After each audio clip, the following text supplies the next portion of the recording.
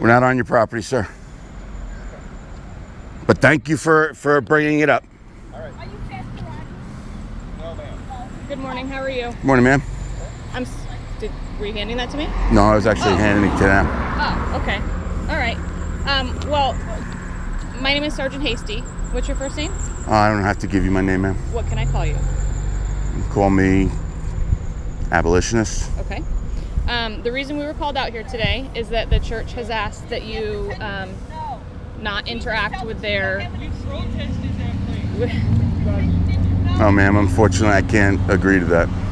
I'm not asking for your agreeance or your, I'm not here to argue, okay? What I am asking for you to do is to, and I just got here, I haven't seen anything that you've been doing. I'm just asking that you not impede traffic and not approach the vehicles as they're turning in. But if they stop to receive material, we'll approach them to give them material. They're the ones who are stopping, asking for materials. We are not going out and blocking traffic to force the material on them. That's not what they're saying. Of course, that's not what they're saying. That's not what I said either. I just asked that you not impede traffic. Okay, right? That's no problem. Okay.